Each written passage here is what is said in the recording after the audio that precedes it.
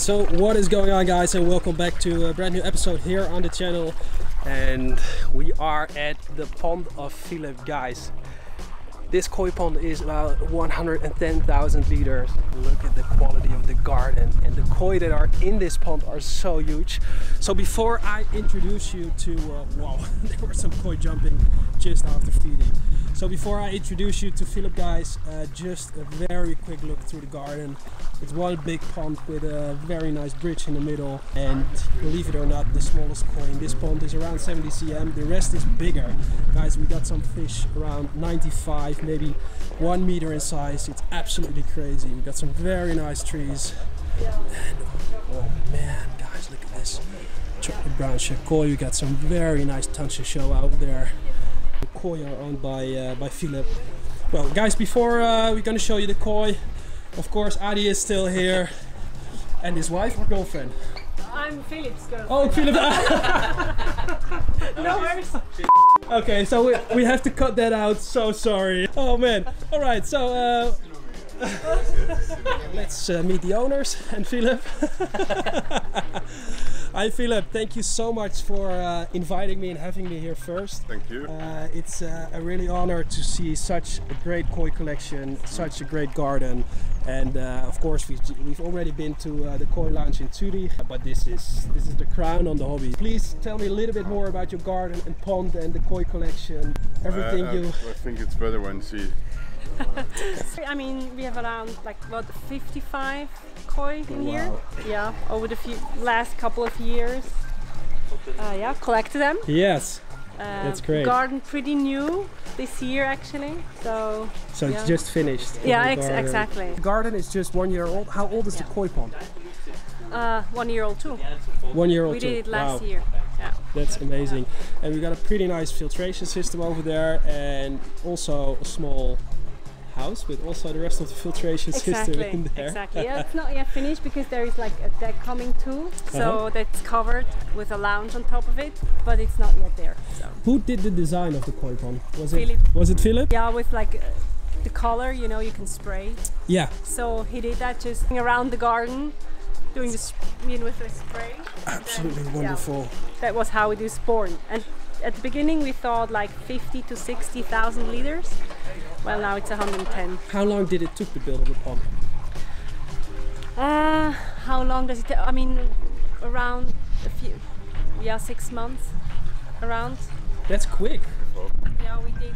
With you know, yeah, we did a lot of with friends and family. So it took a little bit longer, of course, because we could do it on the weekend, maybe in the evening, but not during the day always. Exactly.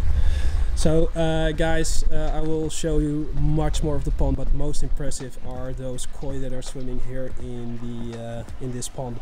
How many koi are they? Around 55. Around, yeah. And we don't know by heart. So how big is the biggest one, and how small is the smallest one? Well, the smallest is very small, like maybe, I don't know, I don't know, 20, 25? 30. Okay, 30. And the biggest is over a meter. And that is probably the Karashi koi? Yeah, and it's a chagoi. I think it's there the one here. She goes. Yeah, here she is. 105. Wow, 1 meter and 5 cm, guys. Yeah. There. And there's also around over a meter. Absolutely. Then the Yamabuki, you know? Yamabuki is 97. The Yamabuki is 97. So we got this Yamabuki, that's our 97 beauty. cm. Yeah, is that also your favorite koi? Do you have a favorite koi in the pond? Yeah, but that's actually a very small one, a Goromo. I saw her. I mean, a small. Just no, a couple there she is. A small. I think she's 65, 70 cm. 70. There goes the Goromo. Do you know the breeder of the Goromo? Konishi. Konishi. Yeah. So everything here is Konishi. Yeah. And Philip, what is your favorite koi? Chao Tsuri. It's my favorite koi, but I like this Ochiba very much.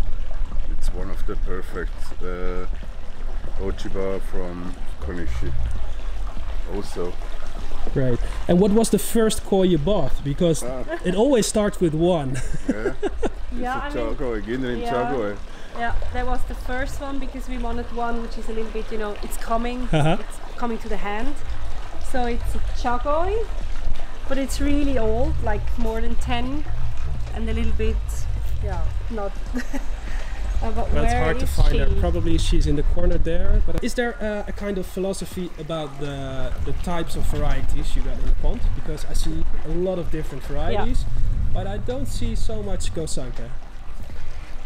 We started with non-Gosanke, and now, you know, over the years you like Gosanke more and more.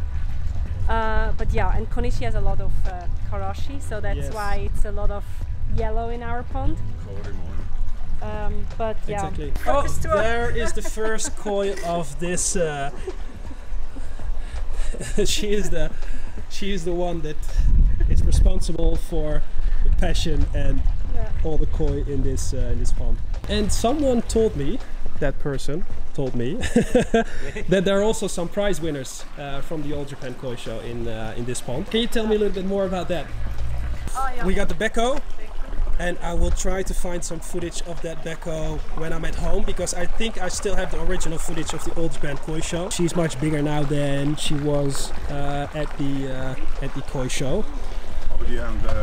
Yamabuki, of course. And we got the Yamabuki on this side. Here she goes. And she won also a very good prize. Do you still remember what prize it was? Prize? No. some special prize. I don't know. Some special prize. We will try to put that in the comments later when we find out what what it was. Wow, look at this. I saw some skimmers. We got one skimmer over there and one in the corner. How many bottom drains do you use? 7. 7 bottom drains. And I think that is not a luxury. I think that's very, very good, because the pond is so big, you really need a lot of skimmers and bottom drains to get all the dirt out of the system. And from there on it goes to the filtration system in the corner. Philip is able to turn off the skimmers when he starts feeding, and he has to show us that trick. We got this one, and that one takes care of switching off the skimmers. We got 2 drum filters from Oase. Yes. The Profi Clear Premium XL. I just wrote it from there. So can you tell me a little bit about why you choose this system? Why I choose this system? It's a good question, but first I want to make this Bürstenfilter. Brush? Yeah, oh yes, the brush, yes, the Japanese we wanted to biological do like filter, brush, yes. But it would have been huge, so it would take the whole area here. So we decided to go with that, and it's very easy, good experience with Oase. So we decided to have this one, and you can, with the app, you see everything, so it's pretty.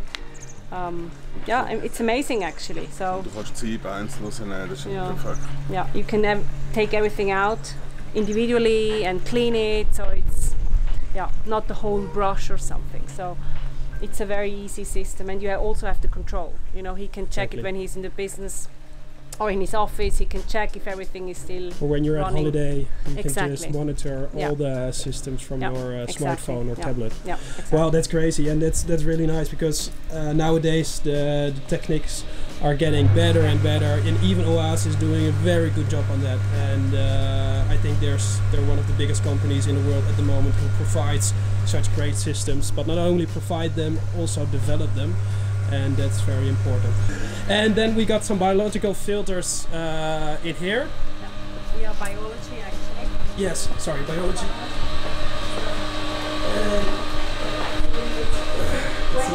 Well, no problem.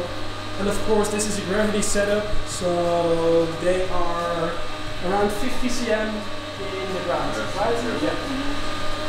8,000 liters of biology. Yes. And we got, of course, the rest of the systems that is worked out. Do you heat the pond in the winter time? No. Just keep it as it is. Wow. All right, so thank you so much for having me here, and thank you for being here. You're welcome. It's a pleasure. And if people have any questions, please, guys, let them leave them in the comments of this this video. I'm going to enjoy some more koi with you guys. If you're not subscribed, guys, to the channel, please subscribe. Don't forget to like the video and share it with all your friends. Bye.